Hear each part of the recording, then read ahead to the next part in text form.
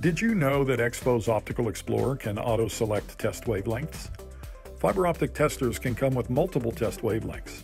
Each wavelength has their own purpose and benefits related to specific situations that a fiber optic technician deals with, such as 1650 for testing out of band on a live network, or combining 1310 and 1550 to clearly identify a macro bend, while 1550 or 1650 alone is enough for a link health check in identifying bad splices or connectors.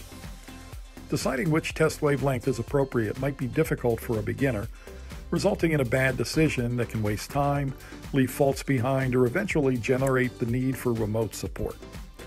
Also, manual wavelength selection can be far from optimal for advanced users, leading to dual wavelength testing by default, which systematically doubles the testing time. With EXFO's Optical Explorer, technicians have access to more built-in intelligence and can simply turn on cruise control with the contextual, auto-wavelength selection and be ready for any situation without having to manually adjust settings or compromise on-the-job quality.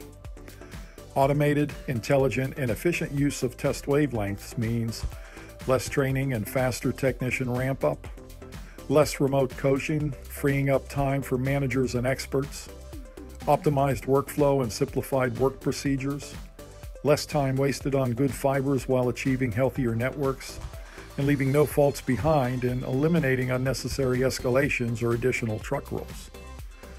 For more information, visit exfo.com.